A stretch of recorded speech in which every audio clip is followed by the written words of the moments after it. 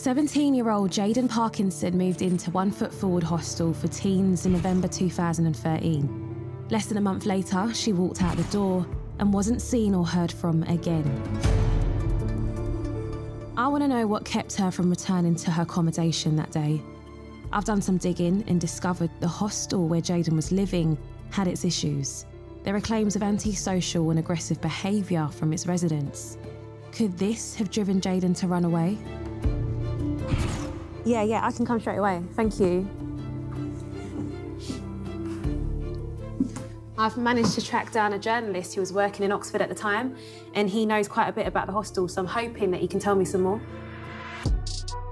Oxford Mail reporter Pete Hughes has covered the area for the last decade.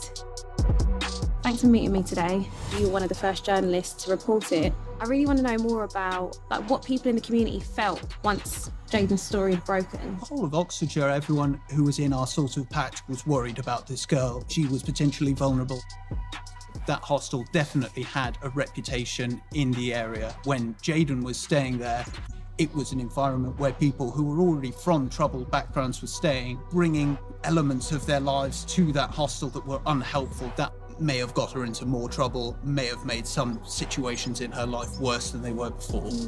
So not the kind of place that someone like Jayden should really have ever been? Yes. So this is the hostel that Jayden lived at for a period of time. It's closed down now. I can only imagine a house full of vulnerable young adults all mixed in together. It couldn't have been a good place for Jayden to be at. She could have potentially been a really easy target in somewhere like this. From the picture Pete has painted, I get the impression the hostel could have been chaotic at times. Maybe the drama of the other residents was too much for Jayden and she decided to split. Was she running away from something or someone that she met there, hoping for a fresh start? Her friends have told me that she found it easy to fit in. Oh, I couldn't help that. I never knew anyone who didn't like her. Growing up, she got on with everybody. Everyone wanted to be around her. She had no enemies. You know, she'd never made any trouble. She never owed money to anybody.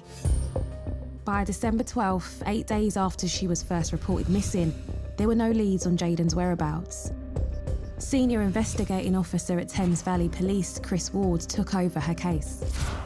Jayden's case came into the major crime unit for me to review because she'd been missing for over 10 days and she had made no contact with anybody. It's almost impossible to go missing without leaving a footprint. Financial records, mobile phone records. Jayden didn't appear on any of the checks that we carried out.